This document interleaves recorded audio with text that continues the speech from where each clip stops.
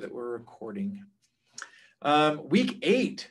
Congrats, first of all, on making it halfway through the semester. That's a big deal. This morning, it kind of hit me. I'm like, wow, we're in November. Thanksgiving's in a few weeks. Do you want to like go visit family over Thanksgiving? And we were like talking about if we're going to go visit family. And then we started talking about Christmas. And I realized that it like made me not very excited to come to work today. And so I got to stop thinking ahead. Got to enjoy this beautiful weather we're having, enjoy where we're at. And, but it's crazy. It's crazy how fast it's going. So today I had a couple of things. I have another good joke, not dad jokes today. I have another story joke today. Have a spiritual thought, not in that order. And then we'll go ahead and talk about air handling today. So let's see here. Jason, would you be up for saying our opening prayer after our spiritual thought? Thanks. Okay, let's see if I can find my joke. All right. A big city lawyer went duck hunting in rural Tennessee. He shot and dropped a bird, but it fell into a farmer's field on the other side of a fence. As the lawyer climbed over the fence, an elderly farmer drove up on his tractor and asked him what he was doing. The litigator responded, "I shot a duck and it fell in this field, and now I'm going to retrieve it." The old farmer replied, "This is my property and you're not coming over here." The indignant lawyer said, "I'm one of the best trial attorneys in the United States, and if you don't let me get that duck, I'll sue you and take everything you own." The old farmer smiled and said, "Apparently you don't know how we settle disputes in Tennessee. We settle small disagreements like this with the 3-kick rule." The lawyer asked, "What's the 3-kick rule?" The farmer replied, "Well, because the dispute occurred on my land, first I kick you 3 times, and then you kick me 3 times, and so on back and forth until someone gives up." The attorney quickly thought about the proposed contest and decided that he could easily take on the old geezer. He agreed to abide by the local custom. The old farmer slowly climbed down from the tractor and walked up to the attorney. His first kick planted the toe of his heavy steel-toed work boot into the lawyer's groin and dropped him to his knees. The second one hit his midriff, and the last one, the third kick to his rear end, sent him face first into a fresh cow pie. The lawyer summoned every bit of his will and managed to get to his feet. Wiping his face with the arm of his jacket, he said, "All right, now it's my turn." The old farmer simply smiled and said, "Nah, I give up. You can have the duck." All right. Okay, for our spiritual thought today, from our recent general conference, Elder Ulysses Sawadi said this: "My dear friends, when we resist the little temptations, which often come unexpectedly in our life, we are better equipped to avoid serious transgressions. As President Spencer W. Kimball said, 'Seldom does one enter into deeper transgression without first yielding to lesser ones, which open the door to the greater. A clean field does not suddenly become weedy.'" While preparing to accomplish his divine mission on earth, the Savior Jesus Christ exemplified the importance of constantly resisting everything that might dissuade us from realizing our eternal potential, our eternal purpose. After several unsuccessful attacks by the enemy who attempted to divert him from his mission, the Savior categorically dismissed the devil by saying, "Get thee hence, Satan." Then the devil leaveth him, and behold, angels came and ministered unto him. Later in his talk, he said, "I know that by following Jesus's example, we will avoid many tragedies and undesirable behaviors that might cause family problems and disagreements, negative emotions and inclinations, perpetuating injustices and abuses, enslavement by evil addictions, and anything else that would be against the Lord's commandments. I invite all of us to hear him in every thought and follow him with all our heart in order to obtain the strength and courage to say no and get thee hence. I promise that the Lord will send an added measure of his Holy Spirit to strengthen and comfort us as we may become individuals after the Lord's own heart." I was talking with my wife this weekend about a family member who has kind of chosen a different path. And we just talked about the importance of the little things, the little decisions that we make every day, both about temptation and just about everything, you know. And it kind of reminded me of President Uchtdorf's talk when he talked about 1 single degree. If you're 1 single degree off and you fly around the globe on the equator, 1 single degree off, you'll end up hundreds of miles away from the equator at the end of it. And it holds true with all of this. It holds true with temptation. And so I would just invite all of us to continually kind of evaluate our lives to see where we're at, how we're feeling with things, what we're choosing to do with our free time, what our default inclinations are. Because if we're constantly evaluating ourselves and seeing where we're at, then we'll never get too far off course before we catch our mistakes. But if we never think about it and we just keep on getting further and further off the course, then we'll end up making really big mistakes in the future. So, all right. Let's see. Jason, you up for saying our prayer? Thank you. Dear Heavenly Father, we thank Thee for this day. We thank Thee for the opportunity we have to be able to meet here as a class and to be able to learn more about functions and programming. Father, please help us with Thy Spirit today that we might be able to understand what is taught to us and that we might be able to integrate it into the lessons ahead. Father, we love Thee and we thank Thee and we say these things in the name of Thy Son, Jesus Christ. Amen. Amen. Thanks, Jason. All right. Let me go ahead and share my screen real quick. And let me make sure that we're recording, have the chat open. All right. Error handling, week 8. Okay, so error handling is not to be confused with debugging. The procedure for handling errors in debugging is different than error handling. Does anybody know what debugging is? What's debugging?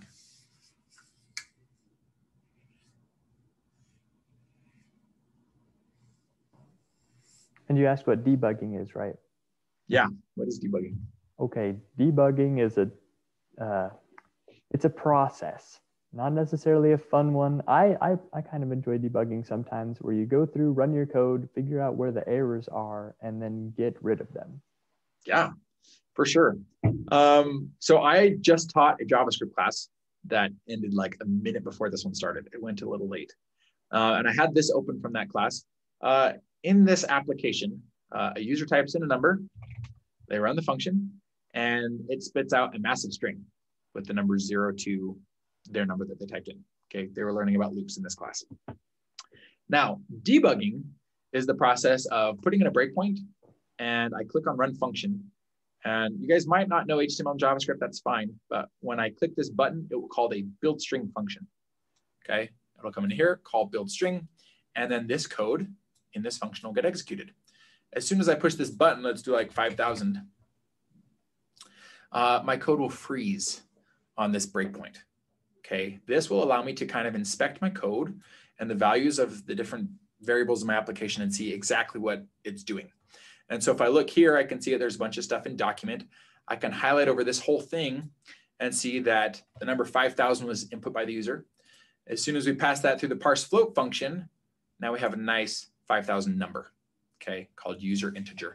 And I can use these buttons over here to just kind of step through it. And I can see, okay, is I less than or equal to user integer? Yes, it is. It's true. And I can just kind of step through my code. Really cool. And then I can let it go, and then you can see my function finished up. Okay, so that's what debugging is. Now, error handling in general is not debugging. Debugging is fantastic, and it has its place, and it's really awesome. You can debug Python. If you look in Visual Studio Code, let's close up this stuff, and let's look in here. Oops, 11 programs. Let's look at something from like week 7. So here's my names.py. Notice over here, if I just like hover over on the left-hand side, you can see that it shows a couple of like red circles. Whoops. And I can actually put a breakpoint there. I just clicked right there and it put a breakpoint in. And I can debug this. If I click over here, I can click on, let's see, Python current file. This isn't a really good example. Let me go to a different file. Let's go to something from like the beginning of the semester. That'll be nice and simple to look at. So our week 1 prove, and I'm going to put a breakpoint right here. And I'm going to go over to debug and debug my current file. Hit yes. And I'll open this up. Well, that didn't look good. Let's see what happened. Oh, it did stop. Okay. So notice this looks a little bit different than it did in my browser.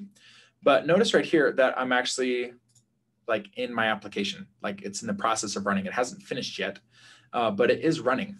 And it shows my different variables over here. It shows that I imported the math module. And if I over here, I can see all these buttons, very similar to what I saw in Google Chrome a second ago. Let's see here. Step over is F10. So what F10 will do is it will allow me to just go to the next step in the code. So I'm going to press F10 on my keyboard. I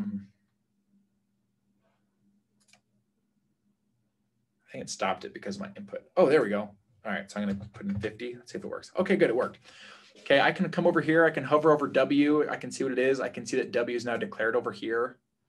All right, I'll hit F10 again, and it says enter the aspect ratio of the tire. I'll say 60. Hit enter. You can see now A is declared as well. I'll hit F10, go to my next step, enter the diameter of the tire. I'll say 20. And then each one of these chunks, I can actually see what they are. So I can highlight over this, and it will render real quick whatever I just highlighted. So there's pi. I can look at this, and I can see there's pi times W. I can see what will happen inside of these parentheses, you know, and it's amazing. It's really cool because I can just step through, and it makes it really easy to find errors in my code. And then it'll just, I hit F5 to just let it go. I said I didn't want to just go to the next step. I said I'll let it go and finish the program. And I was able to just kind of step through my code incrementally. So that is a debugger. And pretty sure you guys are all using VS Code at this point. And this is built in to VS Code. Now, this right here, Python current file, I named this because I have a bunch of different things that I like to debug. But if I click on settings, it'll open up what's called my launch.json file. Now, this file is stored inside of like my VS Code configuration. So if you have a folder opened up on your computer in VS Code, which I do, my folder is called Git on my C drive, and then I have all these different folders in here. There's a launch.json file in here inside of a VS Code directory. And this launch.json file has a version, and has configurations. And among these configurations, if I took all this stuff out, is this guy right here. Okay, so I'm going to go ahead. Let me take this out too, and that too, and I'll just copy this, and I'll go ahead and put it on our Slack workspace, because this will allow you to debug any Python file that you have open. As long as it's open and this is saved in your launch.json file, you can come over here and hit play or run or start debugging, and it'll just run it. You can put in breakpoints, and it's fantastic. So let me put this over here for you guys. This will be for your launch.json file. Okay. I'm going to put all mine back, but yours will look as simple as it did just a second ago until you start adding other projects and things that you want to debug. Okay. So any questions on how to debug in VS Code? It's pretty simple, but it takes a while to get used to. The more you do it, the easier it'll get. So that's how to debug. Now, error handling in general isn't to be confused with debugging. All right, debugging, as you just saw, we literally like pause a piece of code while it's running, and we can see exactly what the computer's doing with it, which is really nice. Error handling, however, is the process of implementing into your code a way to handle errors so that the program runs. Because if there's an error in my code and I see it with the debugger, that's awesome. I should fix it. But if a user is using my program, they're not going to debug it. They're not going to have VS Code. They're probably going to have a Python executable that they're going to be able to run. They're not going to have any way to debug it. So error handling is me writing code in my program to say, oh, the user didn't enter a number. Let's make them enter a number or something along those lines. So debugging the process of resolving issues in a program that result from internal problems such as syntax, runtime, or logic errors. So my loop that I showed you guys a second ago in JavaScript, where we loop from 0 to the number that the user put in, let's say I forgot to have I inside of that loop increment, and I had an infinite loop. That would cause a logic error.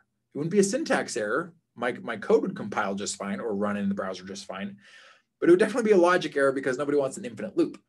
But I could use a breakpoint in there to see, oh, I never goes up to 1. I always stays at 0. That is a logic error. A runtime error is something that isn't able to compile. If I try to use a module that doesn't exist, or anything that prevents my computer from actually compiling my program. And then a syntax error. If I forget a comma or an assignment operator, or even a logical operator inside of an if statement for a Boolean expression, that would be considered a syntax error. Okay, these are all different errors that sometimes can be really hard to find, and the debugger really helps with those. Error handling, however, is the process of resolving errors external to a program, such as a file that does not exist, a connection error from trying to connect to a server, or data that can be found or cannot be found on the server, and calculations that produce undefined results. So this could be considered from user input. If the user put in something that we didn't like, we would want to incorporate some type of error handling to say, hey, that doesn't work. The worst is when you have an application and it doesn't work and there's no way that you can get it to work. Okay, if I'm a user and I'm on a website and there's a login button, okay, and I go and I put in my credentials and it says invalid credentials, that didn't work, but there's no link to like reset my password. There's no link to say anything. There's no error handling. Okay, we want to write robust programs that have error handling in them so that our users have pleasant experiences when using our products. So errors in exceptional situations sometimes occur while a program is running that are out of a programmer's control. A well-written program handles errors in a graceful manner, which may include adjusting to an error, printing an error message for the user to see, and or saving an error to a log file. During this lesson, you will learn to write code that handles errors that may occur while your Python program is running. So that both includes today and your lesson for this week, your code that you'll write this week. An exception is a relatively rare exceptional event that sometimes occurs while a Python program is running. I would extend this a little bit to say, well, any program is running. Java has exceptions. JavaScript has exceptions, C#, PHP. You can raise exceptions in any one of these. And exceptional sounds all nice, like, wow, that's exceptional. But really what exceptional means is something kind of out of the ordinary. Okay, so when we talk about exceptions in Python or any programming language, we're not talking about, wow, that's an exceptional piece of programming. No, we're talking about error handling. We're talking about something was about to break and we made an exception to handle that so that it didn't break. In Python, an error is a type of exception. There are many different built-in exceptions that may occur while a Python program is running. When an exceptional event occurs, a Python function raises an exception, which may be handled by code at another location in the executing Python program. Python keyword to raise an exception is raise. That's nice. So let's look at an example. Temperature. We have an input for the user. We say enter the temperature of hot chocolate. We convert that to an integer. If the temperature is greater than 110, we can use the keyword raise and the keyword exception. This will raise an exception. If the temperature is less than 60, we'll raise an exception as well. And if neither one of those get raised, if we hit our else statement on line 9, then we'll just print that the hot chocolate is good to drink. Now, looking at this, you might be like, well, what's the point of using an exception?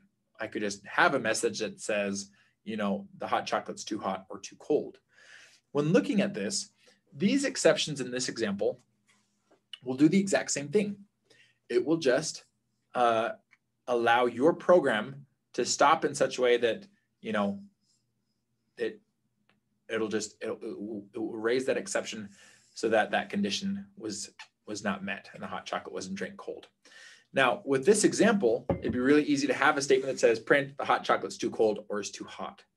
But if I had more code in here, if I had more examples, if I wanted an exception to run, maybe I have a function that's called put the hot chocolate in the microwave for 5 more minutes or something.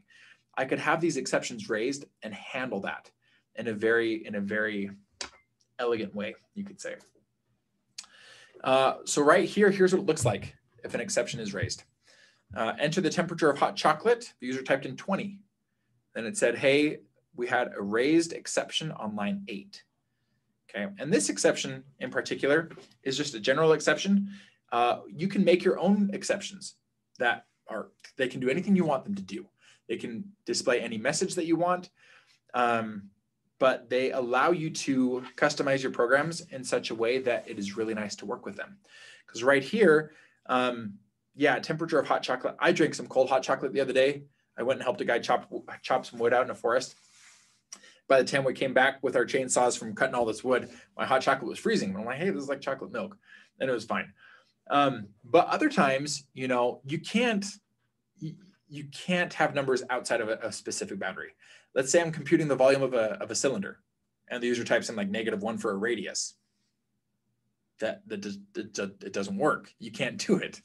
You know, so depending on your program, you'll want to write exceptions to be able to handle your code.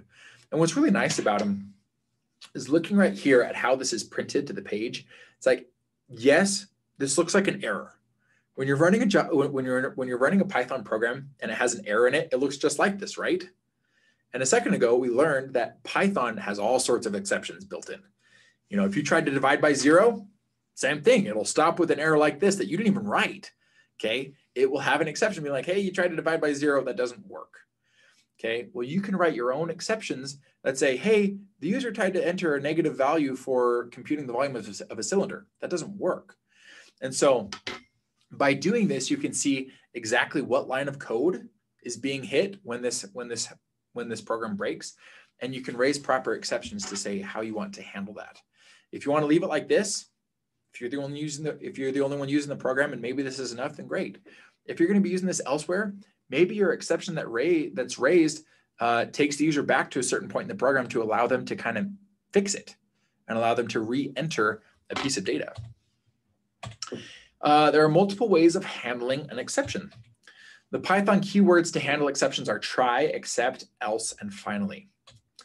The try statement is used to test a chunk of code that you know could potentially cause problems. One example that we talked about earlier was loading up a file. If a user types in a file name, what is your program going to do if your program can't find that file? So maybe you put that inside of a try block, and then you can handle it really easily before anything even happens. Within your try statement, you want to make sure that if there is a problem, you have the necessary code to compensate for the exception raised. So let's go back to the file example. If they type in a file name that doesn't exist or that our Python program can't find, then maybe you have them try again, or maybe you go to some other place in your application or your program, but you don't just let it die. But by putting it in that try block, you can make your program more robust so that even if things don't go right, your program can still work just fine. Except, the except statement is used hand in hand with the try statement. In fact, if you try to put an except statement in some code without a try, it'll break your code. That would be a syntax error because every except statement follows a try statement. There's no way around it. The except statement includes the code to be executed depending upon the exception raised. Okay, again, it's fully customizable. You can make it do anything you want it to. The syntax for using an except statement is as follows: except : with the accompanying code procedure beneath. So we could have it look like this. We have a try statement, and we would run some code, test it out, and if it works, great. We skip over the except, kind of like an if-else statement. If it breaks, though, then we'll go into the except statement, and maybe we say, go back and try again. Maybe we say, okay, don't do this again. Maybe we just print up a message that says, hey, you can't enter -1 for computing the volume of a cylinder. But we'll have that except block to handle it based on the needs of our application. Except variations. The except statement can be used to catch a specific error, and it can be used to catch an error in general. An except statement can also be used to catch multiple types of errors. It's important to organize except statements from most specific to least specific. Now, any thoughts on why we might want to organize these by most specific to least specific?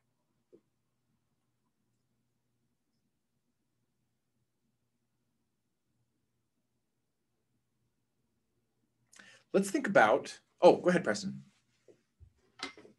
So if we go back to your cylinder example, Yeah. The really specific one could be the user entered a negative number, and the less specific one could be the user entered something that doesn't make sense. If you put the user enters something that doesn't make sense first, then that's all they're ever going to see, and they're not going to know, well, it doesn't make sense because you put in a negative number. Yeah. Yeah. And there's definitely like a layering type system that we would want to build. You know, if I want to check for negative numbers, if I want to check for numbers over 1 billion, I might be like, that's a really big cylinder. Do you really want to do that? If I want to check for a letter, you know, be like, hey, you didn't put in a number. I can't do any math with this. You know, so by organizing this from most specific to least specific, it will allow us to isolate all of our problems, and it'll allow us to have a program that performs well. Because otherwise, you might actually end up, you know, if I said, you might end up raising multiple exceptions that don't have to be raised. You know, if I said, this is invalid data and this is a -1, okay, and you can't do it. You know, instead, I could just say, here's -1 or here's invalid data. But by organizing them from most specific to least specific, it'll allow you to handle that and make it make your program be very specific and convenient to be used. Zero division error. So this is one of the exceptions that's built into Python. Okay, it's already made. It'll do it for you without you having to write any code. But it's code that the computer executes if the code in the try block caused a zero division error to be raised. It's checking for one specific error. This one right here, checking for multiples. So code that the computer executes if the code in the try block raised a runtime error, a type error, or a name error. Okay, so notice that this one, the second one's great. If I have a general need that needs to be met, if I want to just tell the user that's invalid data, then I could say, you know, I could raise the same exception for a runtime error, a type error, or a name error. But if I wanted to tell the user, yeah, we don't accept numbers over 1 billion, or we don't accept numbers less than 0, then I might want a very specific exception based on those. But you can make them very general and encapsulate all sorts of different conditions, or you can make them very specific. We have our else. We talked about our try and our except. Else, if the try block doesn't raise any exceptions and none of the except blocks are executed, the else statement is used to run the necessary procedures for 0 exceptions raised. This is what we call our happy path. Okay, we don't want any of our exceptions to get raised. This is our happy path, our else statement running. The else statement is identical to the way an else statement is used at the end of an if statement, which is nice. Using the else statement is optional. And then we have our finally.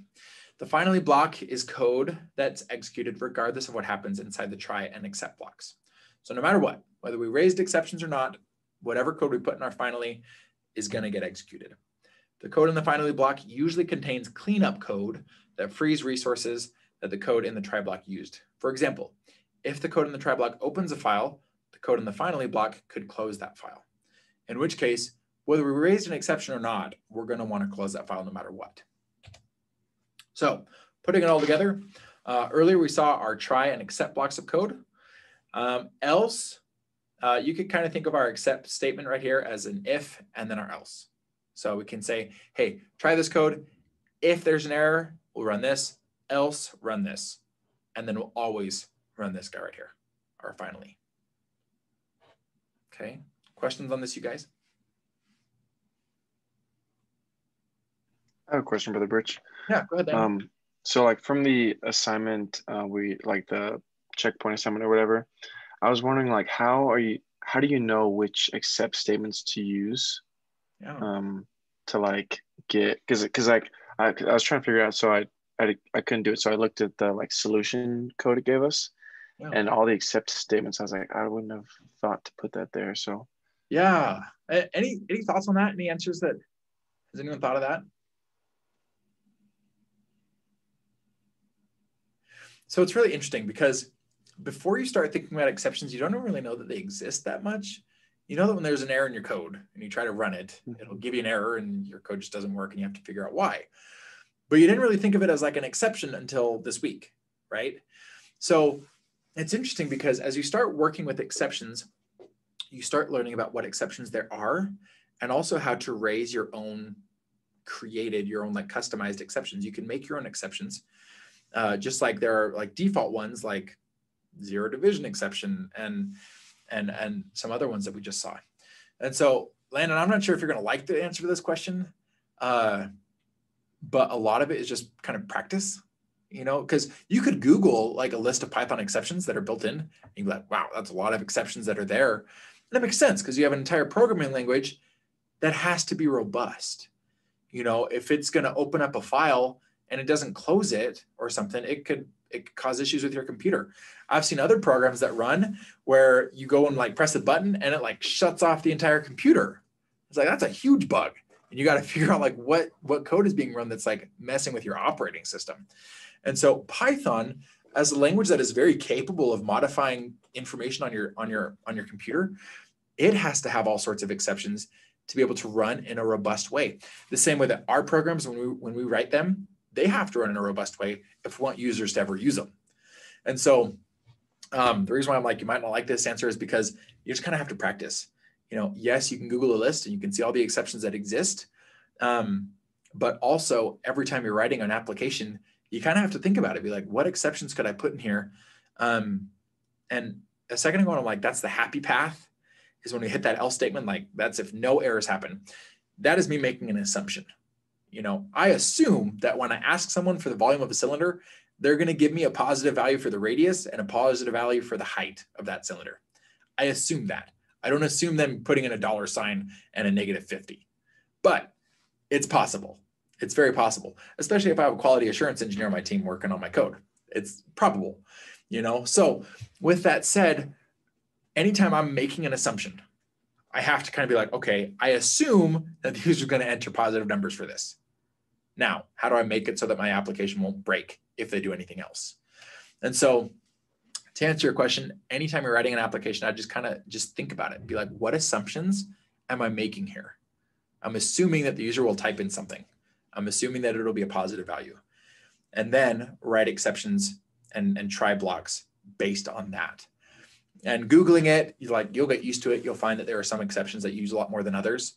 And you'll find that there are some that you make that you'll end up wanting to use a lot. And the more you use them, the more comfortable you'll get using them. Does that help? Thank you. Yeah, okay. That helps. Okay. Any other questions, you guys? Okay, well, let's keep going. All right, so check this out. This is one block of valid code, except it's all comments, okay? But we can look at this. So we have a try block, write normal code here. This block must include code that falls into two groups: code that may cause an exception to be raised, code that depends on the results from the code in the first group. So what are some things that may cause an exception to be raised? Well, I think we've mentioned at least 4 today. What are some things that could cause an exception to be raised? Go ahead, Preston. Oh, I think you're on mute. That's better. Dividing by 0. Yeah, great. Great. What else, you guys?